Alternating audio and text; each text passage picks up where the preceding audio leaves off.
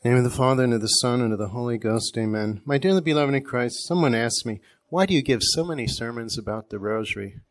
So I looked in my file cabinet, and I keep my sermons, because for a short sermon, it takes about 7 hours to write that, and then longer ones, it takes longer. So when I travel to different states or different countries, I have to give sermons, and I've got something prepared, so I keep them. So I have a large file with the Rosary sermons. But the reason I speak about the Rosary is because Our Lady promised to St. Dominic and to all of us, the soul which recommends itself to me by the recitation of the Rosary shall not perish. And I want all of you to go to heaven. I certainly want to go to heaven. And if you pray the Rosary devoutly, you will certainly go to heaven. And I asked one evil spirit during an exorcism, is that true? Because he's down there. He knows who's in hell. Is there anybody in hell that faithfully prayed the Rosary every day? And at first he didn't want to answer. Then he goes, no. So last week, during an exorcism, an evil spirit said something that really bothered me. He said, there's more people praying the Rosary than those who aren't praying the Rosary. And then he said, those that do pray the Rosary, they don't even pray it as often as they should. So he said, we're kind of winning the war. And I knew the answer, but I asked him, what kind of war is this?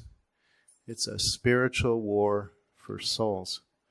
So, okay, if that's true about the world, let's not have it true at Queen of Angels or Immaculate Heart of Mary churches, that there's more people praying the Rosary than those who don't. And then those that do pray the Rosary, pray it as often as they can.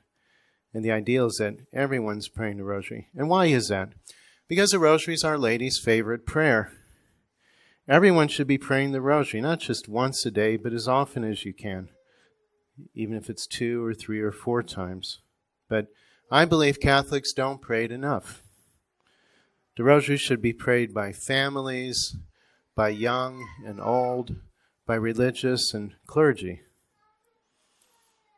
Because Satan is stealing souls every day. Our Lady protects those who pray the Rosary and sends graces down to help them. The Rosary protects us from sinning. And you can see it in your own life. When you stop praying the Rosary on a regular basis, then you may fall into mortal sin or habitual mortal sin, or more frequently fall into venial sin. And then when you pray the Rosary, it's different. You're stronger, and you can resist temptation. But even though the Rosary is so powerful, many Catholics don't pray those beads. They feel they don't have the time and can't be bothered. But if something's important in your life, you make time for it. If we pray many rosaries throughout our life, Our Lady will be there at the end of our life. And she'll help us so that we don't lose our soul. And then when we're facing God on judgment, we'll receive few graces or many, many, many graces, depending on the number of the rosaries we prayed and how well we said them. And then you've heard the story in the Secret of the Rosary. St. Louis de Montfort said there was someone who's going to judgment, and then God had a scale. He put all his sins on one side. It was pretty heavy. And then the good works he had, it was kind of outweighed. And then Our Lady put the Rosary on it, and then it was in his favor now. But that's what's going to happen at our judgment. And if we said the Rosary every single day, yes, the just man falls 7 times a day. Even good people, we commit sins of weakness or through habit or whatever. But if we pray the Rosary every day, then at least we have that on our side. That I prayed a Rosary. I tried to make up for that, and then I showed God how much I loved him. So, when we pray the Rosary, Our Lady protects us from Satan, from misfortune, from car accidents, from calamities and tragedies. And there's many stories of people that have been saved from even murderers. You know, they passed by this person and they ended up killing someone else because they prayed for protection. They prayed faithfully. or in car accidents, where it was a real close call. There other people got injured, but they were unharmed. Sometimes demons cause accidents because there's many people on the road who never pray. And then they can die suddenly, and then they're in judgment. They don't have a time to repent. There's a lot of car accidents that can be avoided by the Rosary. And because the Rosary takes away so many souls from the demons and prevents people from going to hell, the evil spirits scream when they see the Rosary, even before people begin to pray. And they told me that. They tremble when we begin to pray it. And then they said, the Rosary tortures and punishes them every time it's prayed. So what's it feel like for them when you're praying the Rosary? Okay, it's like being punched in the gut, or burned with fire, or stabbed.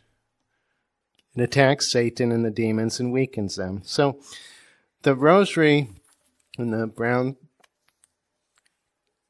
scapular are inseparable. That we should not just say the Rosary, but also wear the scapular. And it's sad sometimes on sick calls. I visit people and, oh yeah, my scapular, it's wrapped around my walker, or it's in my drawer or somewhere. Please wear the scapular. Our Lady promised whoever dies wearing the scapular won't suffer eternal fire. So Almighty God, through the instrumentality of the Blessed Virgin, makes use of seemingly insignificant sacramentals, such as the Rosary and the scapular, to confound the strong things of the world. These powerful sacramentals have greater importance today than ever before. St. Dominic said, one day through the Rosary and the scapular, the world will be saved. So I'll just close with the story. One day, a priest went to administer the last sacraments to a little girl named Marian. She was only 10 years old. But even though she was very, very ill and close to death, he was amazed how calm she was and the confidence she seemed to have regarding the future. So the priest asked her, Marian, aren't you afraid of facing Almighty God? And then instead of answering the question, she asked him a question.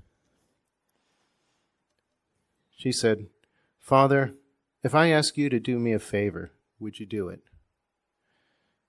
And the priest said, I imagine I would. If I ask you 10 times, then would you do it for me? Well, if you were that insistent. If I ask you 50 times a day for a whole year, the little girl asked again. The priest gave in and said, I'd have no choice in the matter. I'd have to do it for you, Marian. Then Marian said quietly, every day I have asked Mary to help me when I said my Rosary.